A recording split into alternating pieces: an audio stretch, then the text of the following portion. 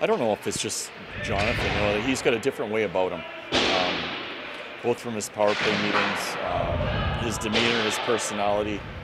I mentioned earlier he reminds me a little bit of Jacob Pelche, where he's kind of always on, and he just creates a little different vibe around the room. He's got a way of, I think, getting to players like Jonathan. So he finds a way to make the power play light and enjoyable, but at the same time, he gets them to understand that it's maybe the biggest part of a game that they need to be ready on. And you mentioned a while back that you wanted Jonathan to shoot more. Is that the message coming from Mark more? No, not so much. I mean, he's who he is.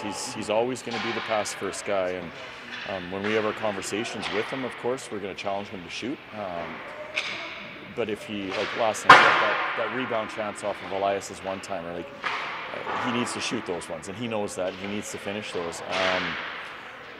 But he's going to make his decisions based on the way he sees and reads the game. So we want to give him the opportunity to shoot, of course, but Jonathan's Jonathan, and that's what makes him a special player. Is he's got that pass-first option. It's just making the right decision at the right time when it comes to passing instead of shooting. Probably about a week ago, you were asked about Huberdeau, and you talked actually about how Tanev is a guy who is studying players, knowing if they're pass first or not.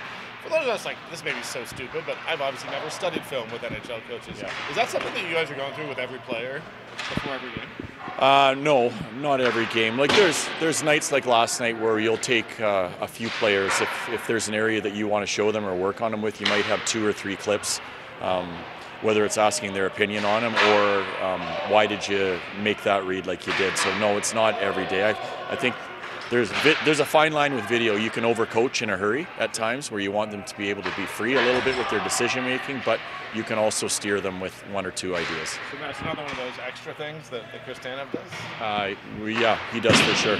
We send some things out on our app, if you want to call it, and you can tell who views them a lot, and Chris is always one of them that does. Yeah. With 2 road games left, is it now game-like mentality? Is this now where you want them to be everything? I know you're going to be in Vancouver for an extended period of time.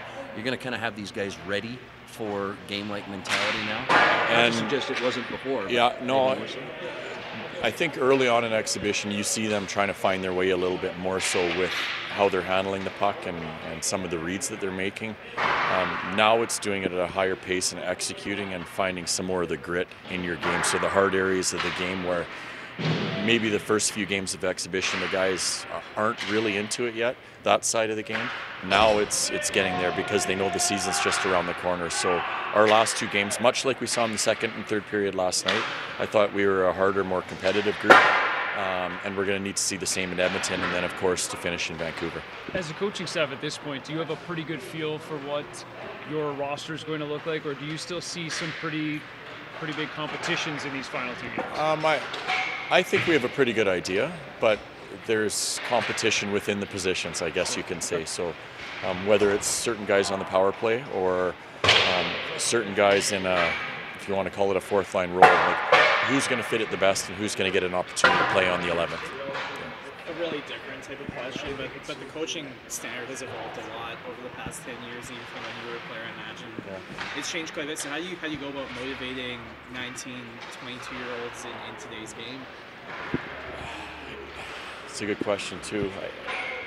I think at the end of the day, the player has to make sure he's ready to play. And when you look at the very best players around the league, they're the ones that come to the rink every day with the right mindset to be their very best. So a lot of times it's not up to the coach to motivate the individual player. Sometimes the team needs it at times, but if you can get the players to understand how they have to prepare themselves and make sure they're ready each and every night they step on the ice, that's ultimately what you want, because every once in a while a coach's message may work there, but when you play 82 games a year, you have to put a lot of that on them. I feel like we have a lot of guys that understand that, and they'll do a good job with that.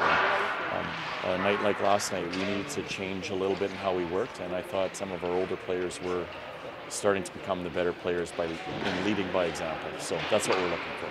So it's that Hollywood trope of the sort of profanity-laden speech, is that... It doesn't happen all that often. Yeah.